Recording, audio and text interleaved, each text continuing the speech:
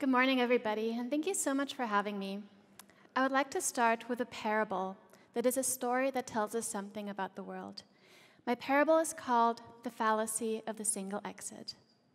Imagine you're in a crowded theater with thousands of seats and a fire breaks out.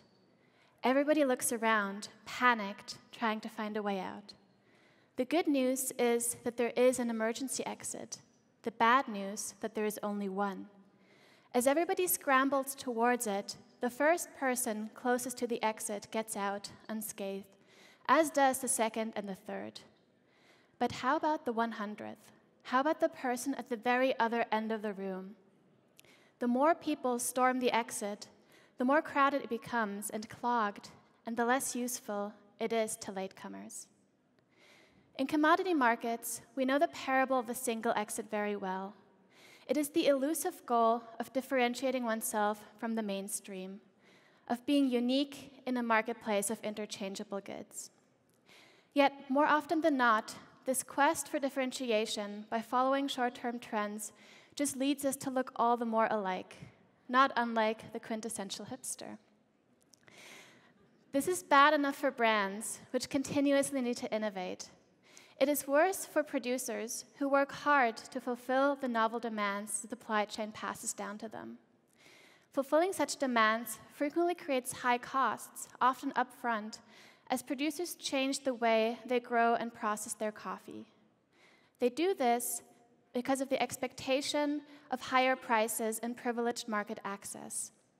Yet, the more producers follow the same exit out of the commodity market, the less value the strategy frequently brings to them. As the formally differentiated product becomes more mainstream, premiums erode, and the cycle starts anew. Instead of moving up to a higher level of value aggregation, they find themselves right where they started, as if they had tried to move up a descending escalator. Understanding this dynamic creates a special responsibility for buyers, development experts, and researchers such as myself to closely consider the benefits and drawbacks of differentiation strategies, and to question at which point we need more systemic solutions to our sustainability problems. By drawing on my research on private sustainability standards and drawing parallels to the current wave of quality differentiation, I want to encourage us to reflect on 3 key points when thinking about ways to help farmers differentiate themselves. First, given that there is a first-mover advantage to differentiation, that is, the first person benefits more than the last, whom are we targeting and helping first? And can we make those decisions in a more strategic and equitable manner?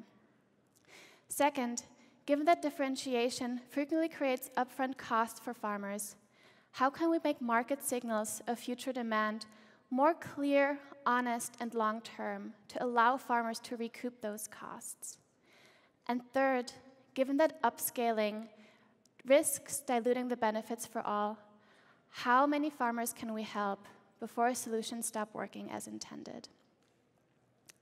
I want to start off with showing 2 graphs, which have also been shown before, which characterize a broad challenge. In our parable, we could call this the burning theater. This first one is the long-run development of ICO indicator prices. We can clearly see the volatility, and more importantly, the short peaks and long valleys of price development. This is typical for perennial crops, such as coffee or cocoa, which is tree crops are grown over several years. Planting decisions in 1 year lock farmers into producing 10 to 15 years of output on the same production surface, unless they want to rip their trees out before those reach maximum productivity. Hence, if farmers react to peak price signals by planting more coffee, this can lead to long-run overproduction and low prices until demand and supply align again. In the second graph, I used the same data, but adjusted it to inflation. Consumer prices have been rising at steady rates for the vast majority of goods. Indeed, in the United States, the consumer price for coffee has risen 7-fold since the 1960s. And inflation is also a key concern for consumer prices in producing countries, as well as input and labor costs. According to ICO estimates, production costs at origin increase between 3 to 8% every year. Yet green coffee prices do not follow the same trend. If we adjust them to inflation, we can see a steady downward trend in the real price of green coffee over the years. Hence, in addition to addressing volatility, we really need to think about how to lift prices long-term to more sustainable levels. This is all the more important if we also care about the environmental and social sustainability of coffee production. Indeed, improving sustainable practices on the ground has been a major focus of my research over the last 3 years. It allowed me and my colleagues at the University of Munster to survey over 1,900 farmers in Costa Rica, Colombia, and Honduras. We did this to understand the complex decisions a farmer needs to make day by day in order to be sustainable. Through it, I learned that environmental protection and social welfare measures can only be taken if a farmer can afford to do so. And indeed, many sustainable practices create higher costs for farmers, ranging from shade production over paying fair wages that lie above regional averages to acquiring personal protection equipment and protecting on-farm ecosystems.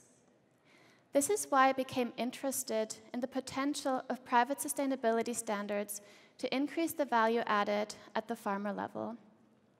Such labels emerged as niche initiatives targeting a very narrow segment of conscientious consumers.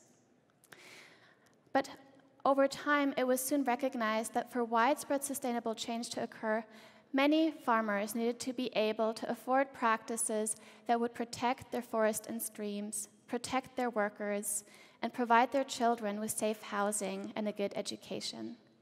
Hence, standards have aimed to upscale and enter the mainstream. And this is where the parable of the single exit becomes particularly relevant.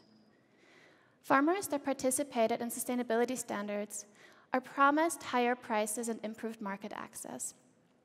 Certification schemes do this in 2 ways. The first option is to regulate price floors and premiums directly, as done in the fair trade model.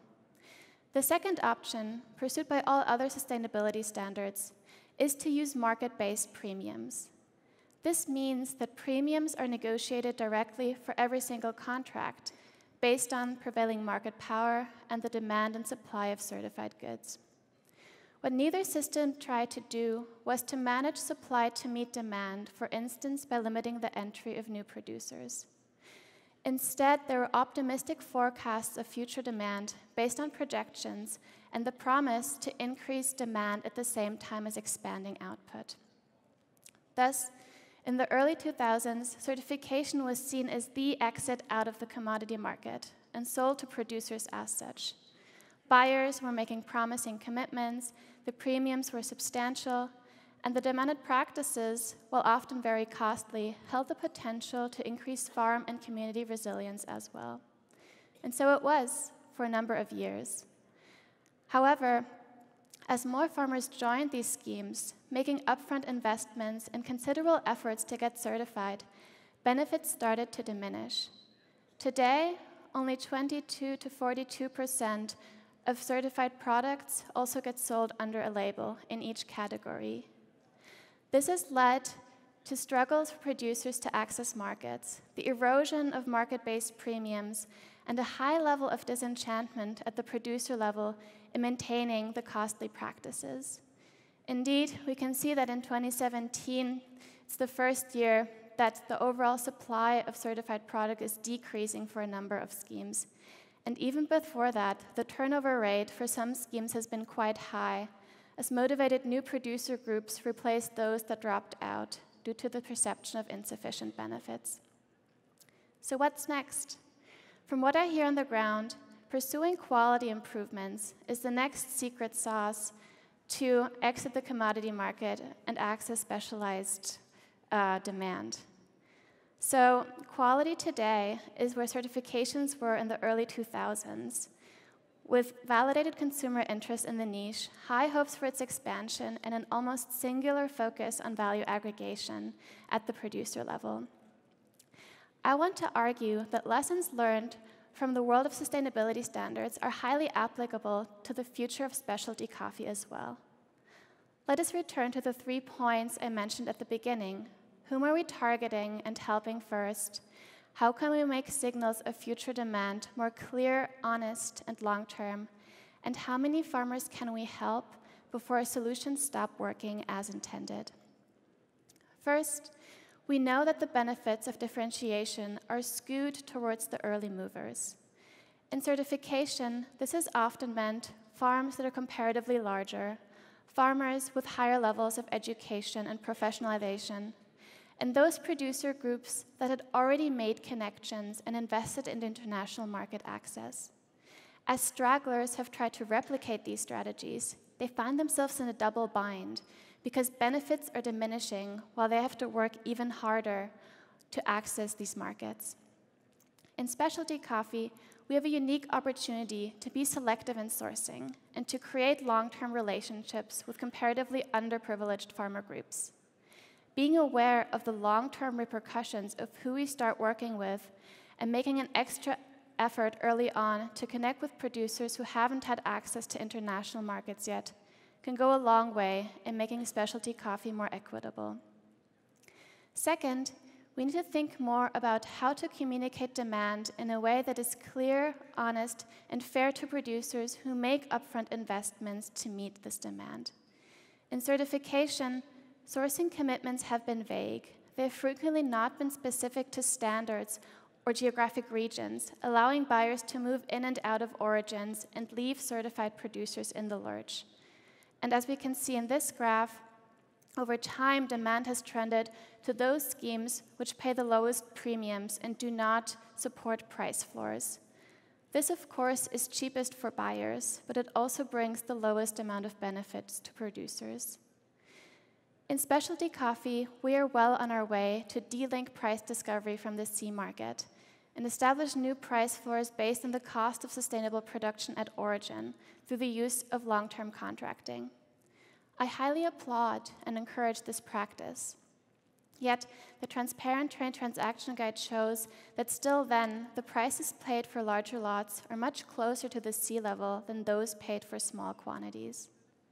The next step then has to be to build medium-level scaling solution into the model itself.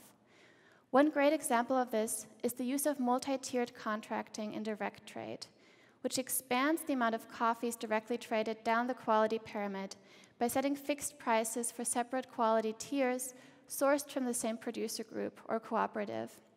Such contracts, especially if they're maintained over several years and at stable prices, irrespective of where the C is at, allow the search for excellence and the next best unicorn while providing stable support for producers.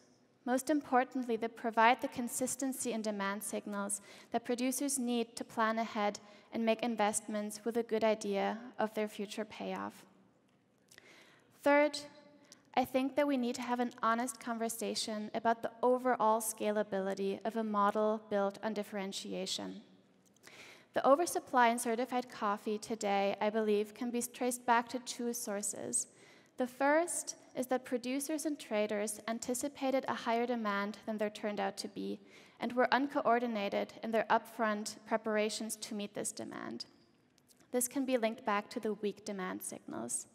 The second, however, is that certified producers, once they're in the system, are frequently encouraged to increase productivity, both to make sourcing easier and to improve their farm's profitability.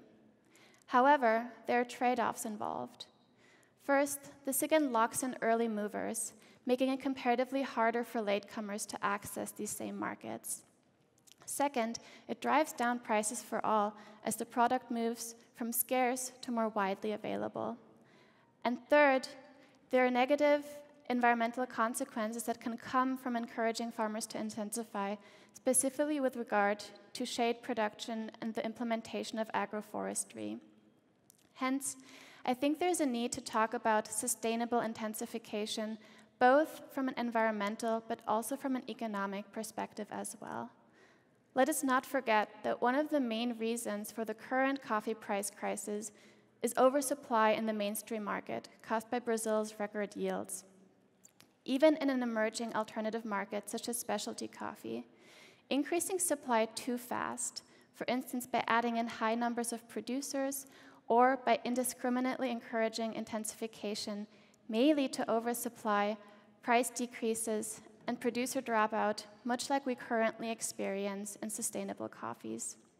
How do we guard against this? My first recommendation is to be honest in identifying where an effort to scale makes sense and where it might dilute solutions that have been working well in the niche. This means hard conversations about how many people we can help to differentiate themselves, and even harder ones, as noted, about who these people are. Yet, pursuing niche approaches in a long-term fashion that allows for planning certainty in itself is an important component of sustainability, and in my eyes, may be better than scaling up so fast that promised benefits may not materialize. Finally, the efforts made in the specialty coffee world, particularly in appreciating the sustainable cost of production at various origins and endeavoring to cover it, need to spill over into the mainstream market as well. The hard reality is that prices such as these do not work even for the most productive origins, such as Brazil or Vietnam, and frequently leave environmental and social sustainability on the table. Pricing these in again has to be done at scale. We need to tackle the macroeconomic fire through, if we will, a holistic sprinkler system rather than a single exit. Doing this will require the collaboration of producing and consuming country actors in hitherto unprecedented ways, and I look forward to many conversations over the next 2 days on how to do this in practice. Thank you so much for your attention.